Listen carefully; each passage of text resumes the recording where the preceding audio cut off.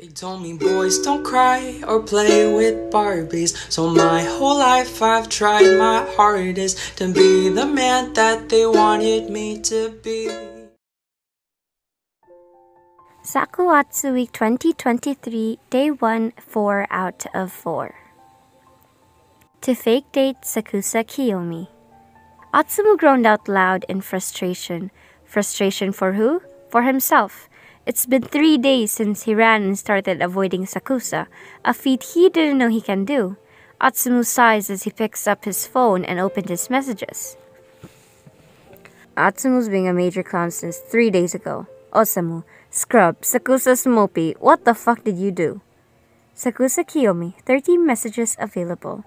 He clicks on the group, ready to defend himself and Rosuna.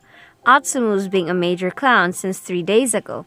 He ran away from his boyfriend after Sakusa asked him out because, and I fucking quote the dumbass, I can't believe I'm actually dating the guy. Rin, you motherfucker. But true. It's been 3 days Atsumu talked to him. You left Sakusa hanging? He left him on the streets. Atsumu-san, why? He must have been flustered. I really was. No, I'm too embarrassed to face him. Osamu keeps me updated. Your beloved has been sighing 10 times now.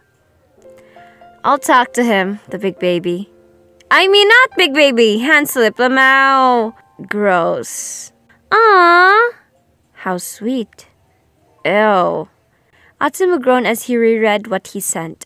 Big baby, he mouths. Time to face the music. He got up and dialed Sakusa's number. Confess or to not confess? That is the question. Hey Omi, I like you. Meet me at the cafe?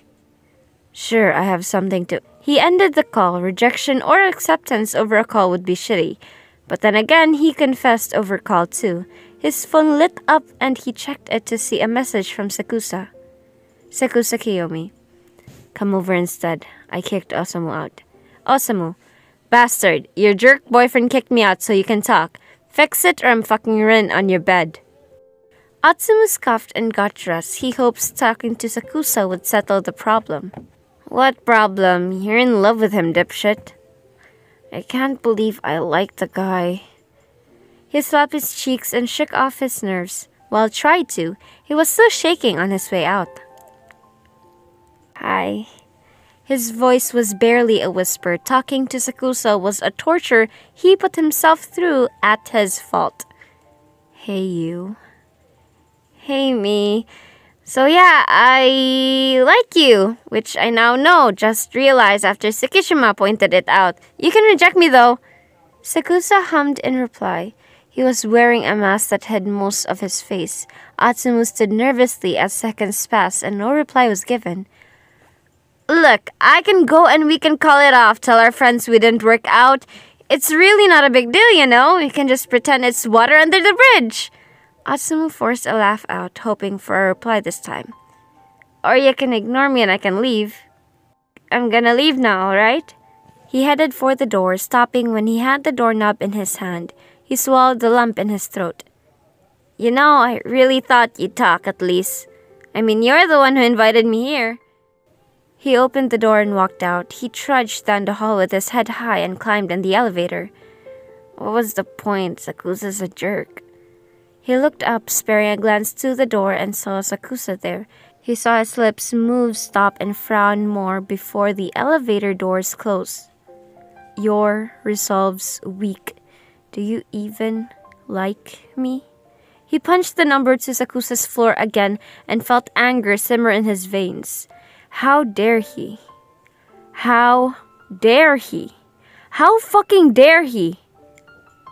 The elevator doors opened on Sakusa's floor and he barged in on Sakusa lying on the bed. How dare ya? You can't tell me that! I'm trying here, okay? You're the one who isn't saying something like a fucking mute! And I'm the one with a weak resolve? Are you done? Am I done? That's the only thing you can say! You stupid fuck can't even reject someone properly. No, you had to insult me. Me! Sakusa, I came here prepared to talk, to reach an agreement, to get rejected.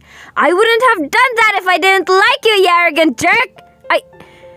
The lump of his throat returned, bringing in the tears this time. I like you. So fucking reject me and we can pretend this never happened. The bed creaked and Sakusa was in front of him, mask discarded and hurt on his features. Oh, so you're crying too? Why do you think I said you have a weak resolve? I don't know. I don't know, you dumb fuck. Go die. Atsumu. No, you don't get to say my name like that. Atsumu shook his head, holding it high as to stop the tears from falling. If you like me, you have to be selfish. No, don't. Stop. Just shut up. I don't need a fucking lecture. If you like me, you stay and tell me. If you like me, you prove it, not run away when things aren't going your way. Atsumu, if you like me, say it while you're looking at me. Not at the floors. You looked upset, just saying it. Sakusa pulled him to his embrace and lifted his chin. His eyes were glued shut, chest heaving for air, like Atsumu was pained to stay in his arms. Atsumu, I like you. But you already decided I don't, didn't you? That's why you asked for a rejection. No, your silence was mocking me. And you asking for the rejection was mocking me too, because you decided for us before we even got together. No, Omi. Atsumu sobbed into Sakusa's shoulder. They were hurting each other before they even got together. I'm sorry I didn't say something. I spiraled when you brought up the rejection. Sorry. Sorry as well. Atsumu finally found his voice. I like you too, Omi. Sorry I blew up on you. It's alright. It's fine. Sakusa gently cradled his face and hugged him tighter. He doesn't know when they'd sat down and stopped crying. He doesn't know how long they held each other until they stopped sniffling. But he does know that they like each other and that they're emotional and anxious in their own rights. And